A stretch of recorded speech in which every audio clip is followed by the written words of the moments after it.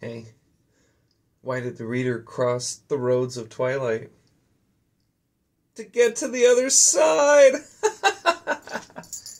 Where are you going?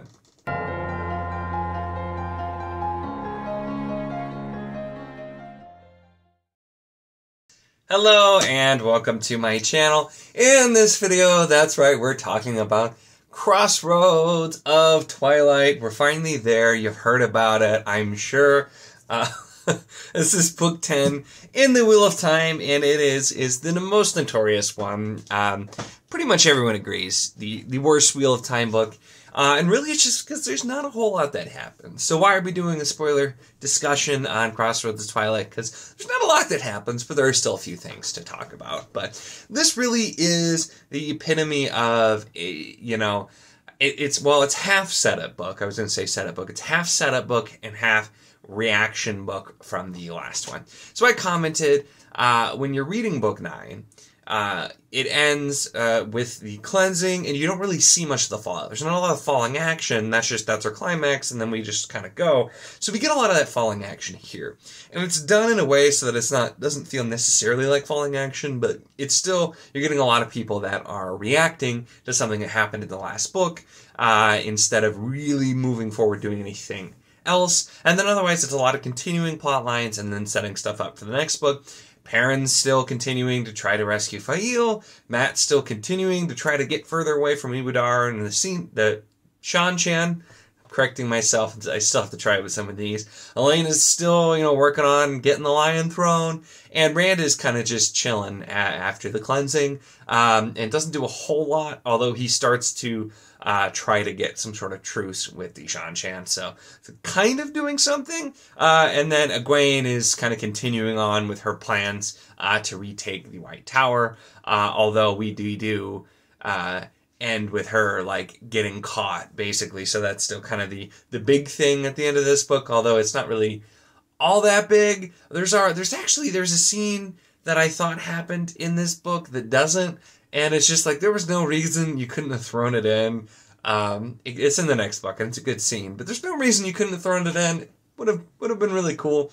But there's not a ton that really happens in this one. The thing, though, and what I always talk about, I call these the expansion books, is if you look at it, if you break it down, about a third of this book is spent in POVs from non-main characters. Now, some of them are slightly bigger side characters, others are not. This book has a monster of a prologue. There's a lot of long prologues, but it's a monster of a prologue, and that takes up a big chunk.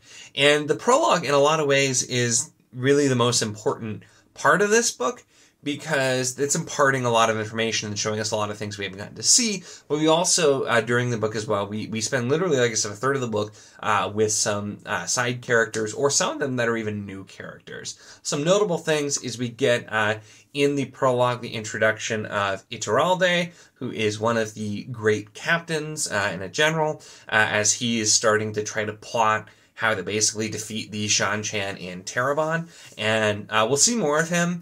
But really interesting character and setting up, and there's going to be a lot more with him too. Once again, fortunately I have to say setting up, he's making a ton. But we also spent some time with the Shan-Chan in POVs, kind of seeing some plots taking place there and continuing to see that. I also do love the little nugget where the Shan-Chan are thinking that Tom Marilyn is this master spy sent by the White Tower, and he's the one who must have been causing all the stuff there and kidnapping Tuon and all that, because they keep hearing about him, and so that's just kind of a fun little nugget. But so those are a couple of the notable things. But we spent some more time as well with one of the subplots that actually is one that I forget how much I enjoy, but we spent some time in the tower with the sisters who are searching for the Black Aja as well, which is some of my favorite Aes Sedai characters come from that group, which I still remember reading the first time. I was not expecting that to be the case. So there are some good things going on,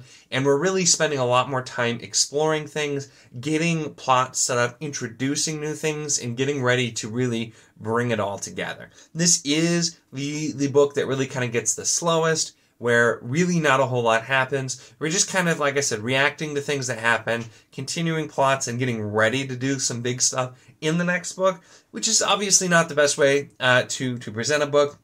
I think Jordan was trying to just have this be a bridge book, and, you know, it did work. It sets up a lot, and then the last 4 books really just kind of run for it, but it does do some interesting things and just really expand out, show you more of the world, show you more what's going on with some of the smaller characters, as well as just expanding and showing all of these different things, instead of just focusing on the main characters. And while, yeah, this isn't the best book by any means, it's one of those things that has made the Wheel of Time for me so easy to dive into, because you don't just spend time with your POV characters. And it's not like you just go to somebody for a page.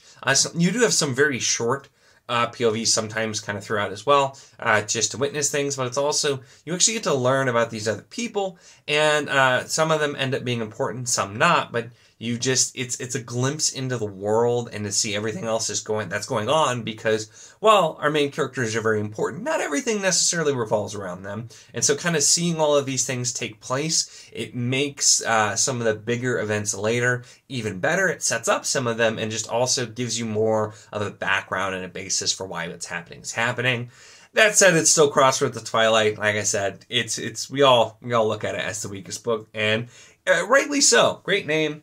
But not a great book overall. So I'm really looking forward to Knife of Dreams. And even after doing this one, I wonder if maybe audio has just made my patience a little bit better, or if it's just the fact that it's been a few years since I've reread, and so things are a little bit more fresh, because I didn't really have any trouble going through the quote-unquote slog, what I call the expansionist books.